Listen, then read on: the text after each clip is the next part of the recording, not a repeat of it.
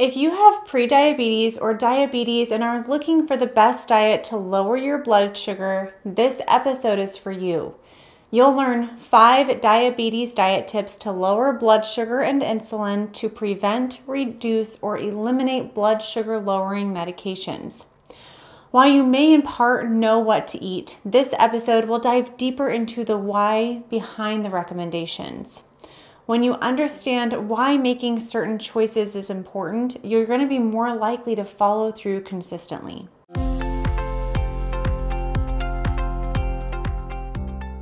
Thanks for joining me today. I'm Dr. Morgan Nolte, founder of Zivli, a personalized online program that helps you reverse insulin resistance for lasting weight loss and disease prevention. As a geriatric physical therapist, I've seen up close and personal the negative effects of diabetes: amputations, dementia, heart disease, peripheral neuropathy. It's not fun. Diabetes is much easier to prevent and reverse proactively than deal with expensive and heartbreaking consequences. Diabetes is called the silent killer because blood sugar, and more importantly, blood insulin, can rise slowly and largely undetected for decades. Doctors rarely get concerned until you're in the diabetic range when they can do something about it in the form of offering you a prescription.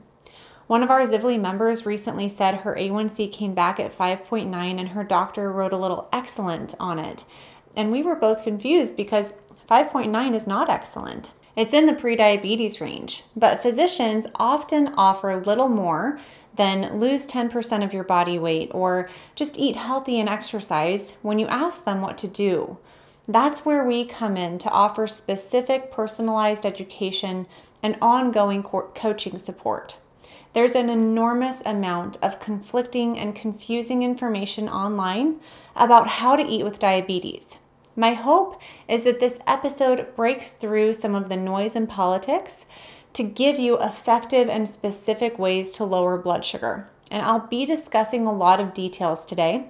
Know that many food examples of the nutrients discussed can be found in our Ultimate Food Guide, which you can grab at zivli.com/ultimate food guide, and it is free. Zivli members, you can look at the fuel lessons and the fun sheets for more specifics here as well. If changing your nutrition seems daunting or intimidating to you, that's okay. Try picking just one tip that resonates with you the most. Narrowing your focus will help you make the most out of your efforts. It's important that whatever you choose to do, you feel good about it, not restricted, as those negative emotions tend to backfire. Before we start, know that at Zivli, we believe no food is off limits unless you say it is. We advocate for progress, not perfection, and take a whole person approach. Nutrition is a big component of a healthy lifestyle, but there are so many other levers that you can adjust to lower insulin and glucose, including use of intermittent fasting, optimizing sleep, stress, and movement, and reducing toxins. If nutrition isn't the best place for you to start, there are many other opportunities to improve your health. Any effort counts, and the temporary discomfort of changing your lifestyle will save you a lot of discomfort from diabetes in the long run. Diabetes diet tip number 1 is to eat real food. This is the golden rule of nutrition. When I say processed food, that means anything that didn't either grow in the ground, swim in the sea, or live on the land. Single ingredient foods are always your best option. As often as possible, your food should not need a food label. When food is processed, it's often stripped of the protein, fat, and fiber and micronutrients that reduce inflammation and slow the digestion of the food. If you've been drinking the glucose control boost, I'm talking to you right now. There are over 19 ingredients in this. Along with protein, it also contains inflammatory seed oils, fructose, and sucralose. We will cover why these ingredients aren't good for blood sugar later. You'll be much better off eating whole food protein sources. Diabetes diet tip number 2 is to eat more whole food fiber, ideally from sources that are also low in starch and sugar. Dr. Robert Lustig explains why he thinks fiber may be the most important nutrient because it protects the liver and feeds the gut. There are 2 types of fiber and your body needs both, soluble and insoluble. These occur together in plants. So the soluble fiber is globular, and it holds things together like the jelly, for example. So psyllium, pectin, and inulin. And insoluble is the stringy stuff in celery like cellulose. You need both because they have different jobs, and together their geometry forms a barrier in your gut. When fiber is consumed within real food, the insoluble fiber, which is the stringy stuff, forms a lattice work on the inside of your duodenum, which is the first part of your small intestine. The soluble fiber, or the globular stuff, plugs the holes in the lattice. Together, this plugged lattice forms an impenetrable barrier along the duodenal wall, which has many benefits. This geometry that protects the gut only comes when soluble and insoluble fiber are eaten together from real food, not a low-carb tortilla or bar with 14 grams of processed fiber added back to the food. Now, I believe in a good, better, best model. So if it's taco night, a corn tortilla with fewer net carbs is better than the flour.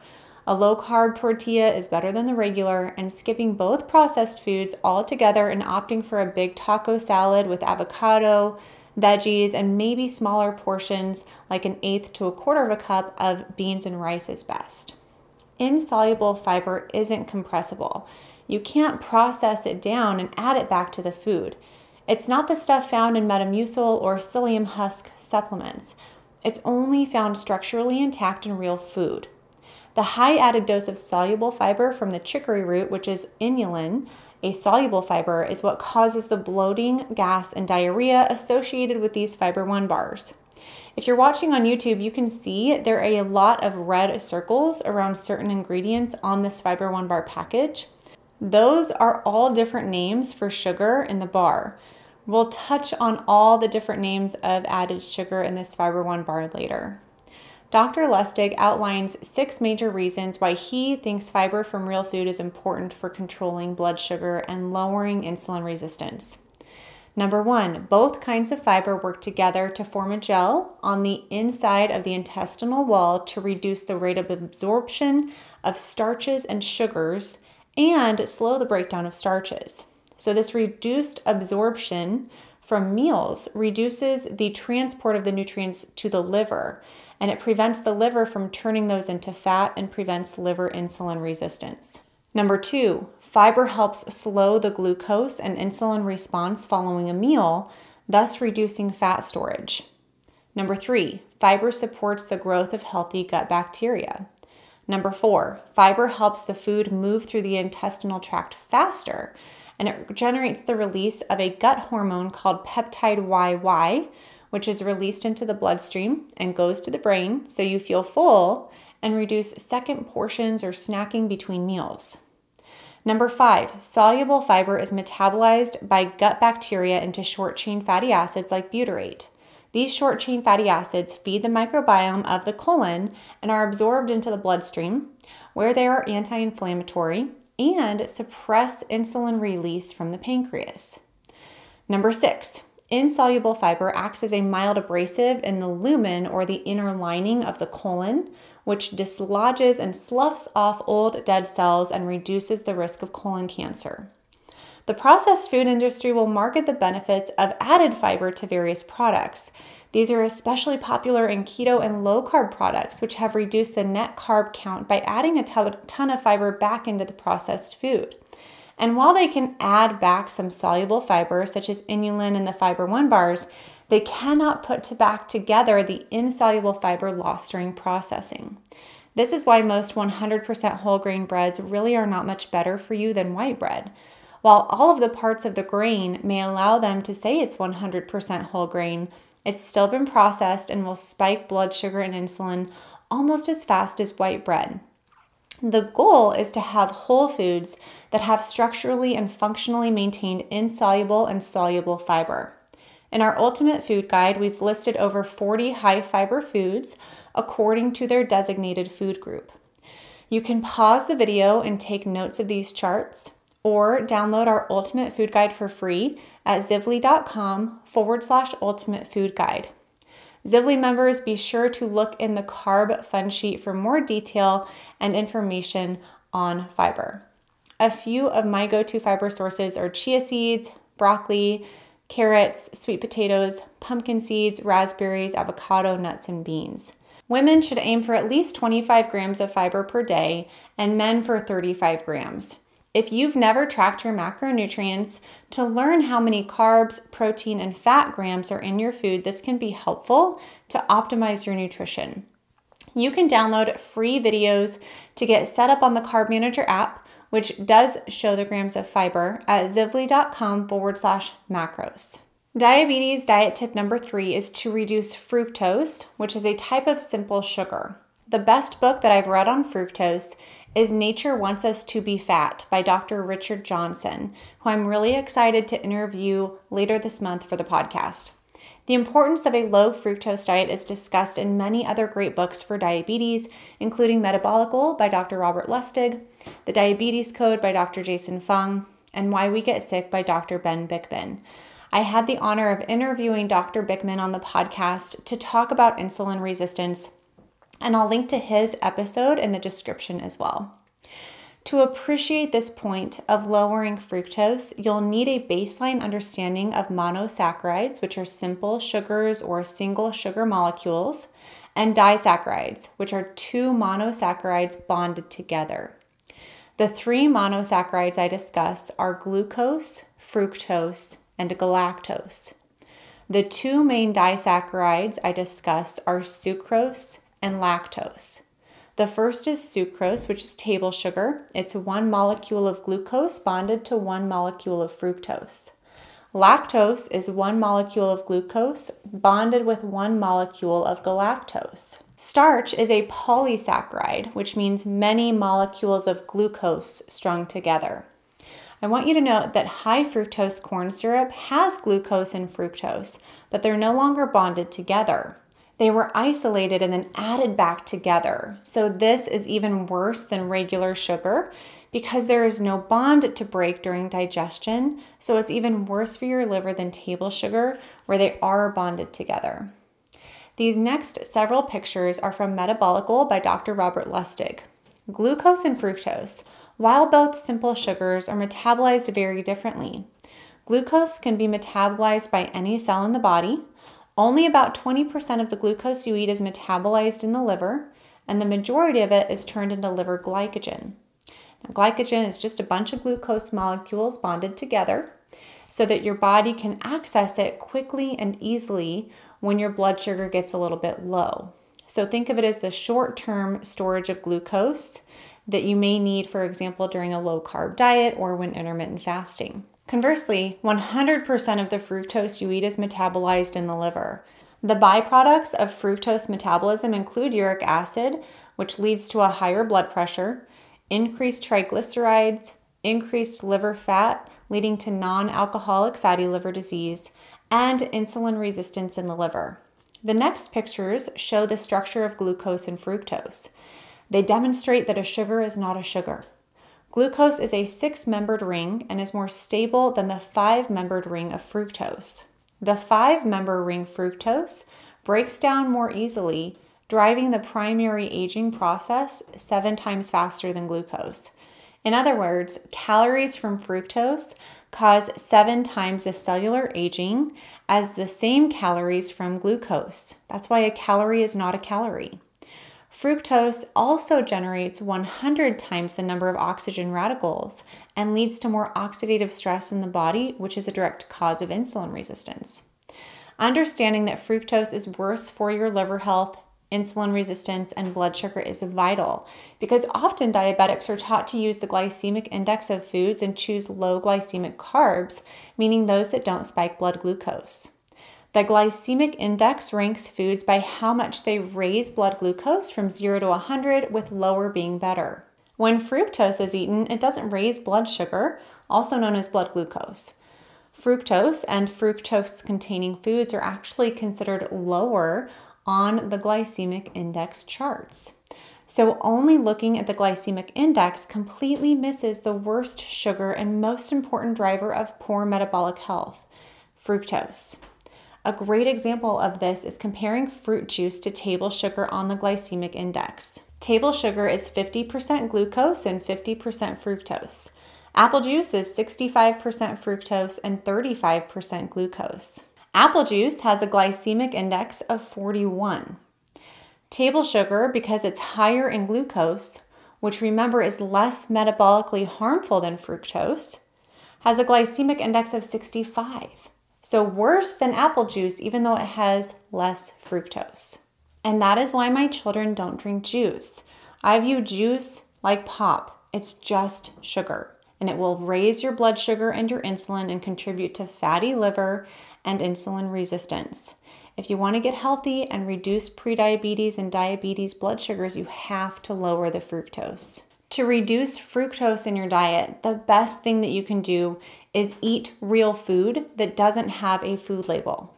The second best thing you can do is to read your food label and look for the added sugar line. This represents how much added sugar is added to the food. Note that some natural sweeteners such as honey, agave, and fruit juice may not be included in this total because they're considered natural. So the real amount of added sugar may be higher based on the ingredients. You'll see this agave food label doesn't have an added sugar line even though it's all just sugar. The third thing to do is to look at the actual ingredients and screen for some of the more than 200 names for sugar. Returning to this Fiber One bar, some circled in red include sugar, corn syrup, high maltose corn syrup, fructose, and malt. Real food doesn't have added sugar, but you'll still want to significantly reduce sweeteners and fruit juices. Take a look at this table again that shows the amount of fructose and glucose in many natural sweeteners. Agave, honey, maple syrup, and juices should all be treated like regular table sugar because they have similar metabolic effects, sometimes worse, depending on the ratio of fructose to glucose and their processing. Diabetes diet tip number 4 is to reduce artificial sweeteners and food additives that still raise blood glucose. Look for the following ingredients on your food labels. If they have them, throw them out or really reduce your portions: sucralose, acesulfame potassium, aspartame, saccharin, and maltodextrin. You may not have caught it, but maltodextrin was one of the ingredients in the Fiber One bar. These sweeteners are so common in processed health foods, including ice drinks, which you can see here has sucralose. The first 4 ingredients I mentioned are artificial sweeteners, and while they may not always acutely raise blood glucose or insulin in many, they have been shown to impair your gut microbiome, which will harm your long-term blood sugar regulation. Furthermore, we must remember that blood glucose is a downstream effect. We measure it because we can with things like continuous glucose monitors. However, insulin is what matters more, and as of 2022, when I'm recording this, the technology doesn't exist yet, at least commercially, to continually see how different ingredients affect insulin. 0-calorie drinks that are sweet will also trigger the hypothalamic region in your brain to make you think calories are coming in. The hypothalamus sends a signal to your pancreas via your vagal nerve that says, hey, you better get some insulin pumped out because we have some sweet calories coming in. The insulin gets pumped out, but there's not a direct rise in blood glucose from any caloric sugar consumption. So insulin pushes glucose already in your bloodstream into your cells, which lowers blood sugar. And this drop in blood sugar then sends a signal to your brain to increase your hunger and make you want to eat more. Lastly, sweet things, even if they are sugar-free, light up the same region in your brain as cocaine. There is strong evidence that for some people, sugar and sweet things may truly be addicting. One study found nearly all rats preferred water sweetened with saccharin to cocaine, and saccharin is one of the sweeteners found in Sweet and Low. The first ingredient is actually dextrose, which is another one of those sneaky words for sugar. Dextrose is just sugar that comes from corn or wheat. Having anything sweet will just make you want more of it, increase your hunger, alter your gut for the worst, and in some cases actually raise your insulin and glucose levels either directly or indirectly. If you want something sweet, I recommend sticking to a small amount and in moderation of stevia, monk fruit, and erythritol. I like what Dr. Jason Funk says in the Obesity Code about added sugar and how much is safe. He said it's like cigarettes. Obviously, the less the better. Currently, the American Heart Association recommends no more than 24 grams of added sugar per day for women, no more than 36 for men. That adds up pretty fast when you eat or drink processed foods. And full disclosure, I usually have an unhealthy dessert once a week, but my baseline nutrition is healthy so that I can tolerate that without harming my health so much. And I have found a lot of healthier alternatives to the high sugary desserts to satisfy my sweet tooth. Diabetes diet tip number 5 is to choose whole foods that are lower in starch and sugar and higher in fiber, protein, and fat. Fat has the lowest insulin response of all macronutrients. Protein is next. Starches and sugars have the highest. Again, tracking your macronutrients can be extremely helpful to learn the macronutrient breakdown of different foods. For example, often people eat oatmeal at breakfast because they think it's healthy, and it is better than more processed breakfast cereals that are loaded with added sugar and other ingredients, but it's still mostly carbs in the form of starch that will spike your blood sugar. This is why eating a plant-based diet doesn't always work to lower your blood sugar. It all depends on what's in the plants that you're choosing and how processed the food is. For example, 1 cup of oatmeal has 24 grams of net carbs, 4 grams of fiber, 6 grams of protein, and 3 grams of fat. 3 eggs has 2 grams of net carbs, no fiber, 19 grams of protein, and 16 grams of fat. Neither of these would constitute a full nutrient-balanced meal. But I use these as an example to show you that often foods that we think are healthy, such as oatmeal, aren't the best choice to lower blood sugar because they are still high in carbohydrates, which will still raise blood glucose and insulin. And on the other end of the spectrum, if you're carnivore or keto and you're not properly including low-carb, fiber, and micronutrient-rich foods in your diet, you're missing the boat on the fiber. Foods that are high in protein and low in carbs include steak, salmon, shrimp, protein powders, edamame, cottage cheese, Greek yogurt. I often speak of protein tack-ons, which you could just add to a meal to increase the protein amount. Things like string cheese, cottage cheese, shredded cheese, Greek yogurt, milk, hemp hearts, smaller portions of protein bars or shakes, peanut butter, chia seeds, pumpkin seeds, edamame, peanut butter powder, hard-boiled eggs, minimally processed jerky, beans or lentils, or pasta made from beans or lentils. Now, foods that are high in healthy fat and low in carbs would be olive oil, olives, avocado oil, a lot of nuts and seeds. We have nut and seed butters, fatty fish like salmon, which is also high in anti-inflammatory omega-3s, flaxseed oil, chia and basil seeds. And again, there's a little bit of overlap between the protein and fat tack-ons because foods contain a combination of macronutrients, but you have all of those cheeses, the Greek yogurt, the hemp hearts, the chia and basil seeds, the peanut butter, pumpkin seeds, hard-boiled eggs, avocados, olives, nuts, butter or ghee, avocado or olive oil dressings, and heavy cream.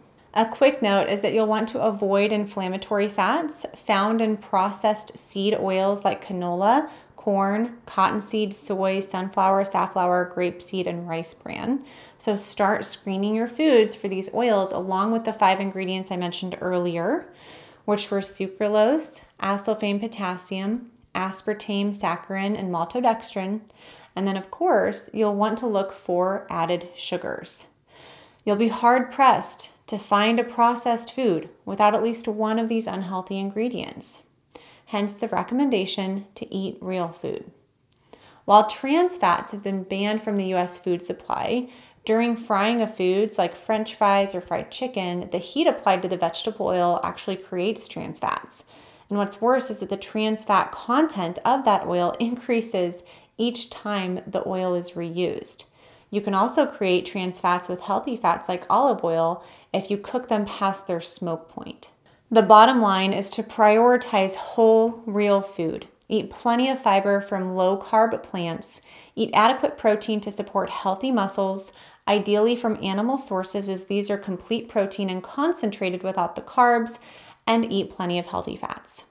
Regarding the protein source, research supports that chicken and fatty fish are healthier choices than red meat, which can increase uric acid levels, and especially if you're insulin resistant, we don't want that. So I recommend biasing your protein intake towards eggs, chicken, fish, or plants, and having as high quality beef as possible, a little bit more moderately, for example, a couple times a week. Everyone will be different on this point of view, but the book Nature Wants Us to Be Fat and Metabolical did a nice job outlining why a protein is not a protein and being a little bit more selective about where we get our protein from, and the quality of that protein can help reduce inflammation. Now, a little side note, you will want to really reduce or avoid the processed meats with nitrates and all sorts of other inflammatory ingredients added back to them. Regarding the total amount of protein, we typically recommend between 1.1 to 1.5 grams per kilogram of body weight per day as a general guideline. Older adults may benefit from more. Very active adults or people who are really working to build muscle mass may also benefit from more. It's very person specific. So for example, if you're 180 pounds, you're going to take that divided by 2.2 to get your weight in kilograms, which is 82. Times by 1.1 is 90 grams of protein a day.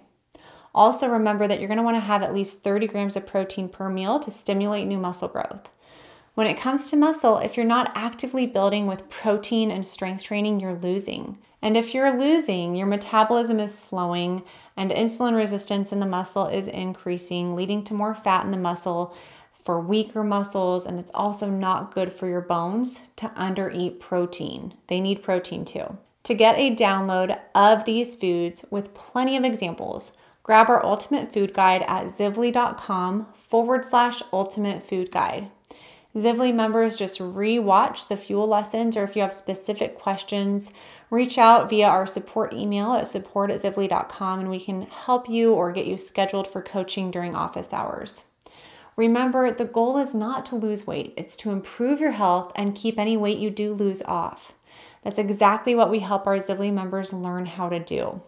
We have equal emphasis on a low insulin inflammation strategy and mindset and habit change techniques. To learn more about our program, just go to zivli.com. That's zivli.com.